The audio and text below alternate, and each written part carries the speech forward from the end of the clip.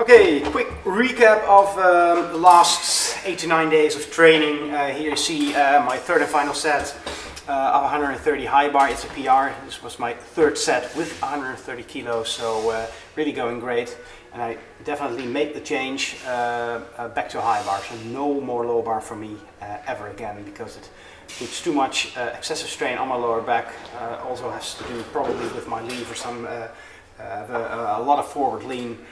Always issues, having to go to the chiropractor, setback, lose 2 weeks of training, build up again, get back, etc, etc. So high bar.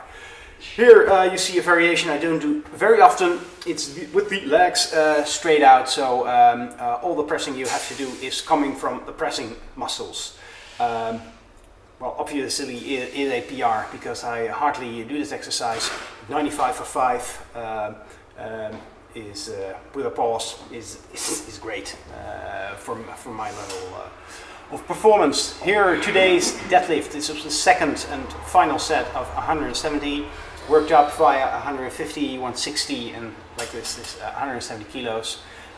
Still going great. Very pleased with the lift execution. So I'm really trying to get my hips, aka my crotch, as close to the bar as possible, keeping the bar, or sorry, the back upright, and moving the hips and the bar at the same time. Here, 95 kilos again, but close grip bench press with the feet on the bench, so a slight push from the legs, but also this is a PR again. My previous PR was 5 times 92, yes, that's correct, and now 5 times 95, so 3 kilo increase. Again, very pleased with the performance, and I'm really changing it up, my pressing movements, all close variations of the real deal. Here an accessory exercise, safety bar front squats. Really trying to get as deep as possible. This was a lighter accessory, so nothing too taxing. This is about 7.5 RPE. Very close to my PR already, which is 6 times 110. So this time 6 times 105 is fairly easy. And then what the hell? And then the final exercise, it's an accessory again, the pullover.